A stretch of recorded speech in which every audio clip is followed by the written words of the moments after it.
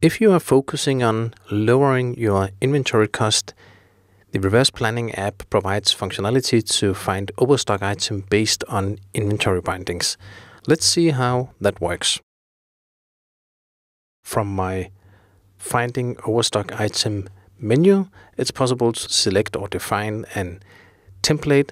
I have here a value template, and in this template I would like to set up, for instance, value higher than 120,000 in the period. I could also use the actual average value higher than whatever, or quantity higher. So it's possible to set some limiters. Now, when I calculate my overstock items in this simple scenario, it will look for items where the inventory value gets higher than 120,000. And it could be defining on my setup either on the highest value in the period or the end inventory value. Thereby, it's possible for me to focus on the highest cost items.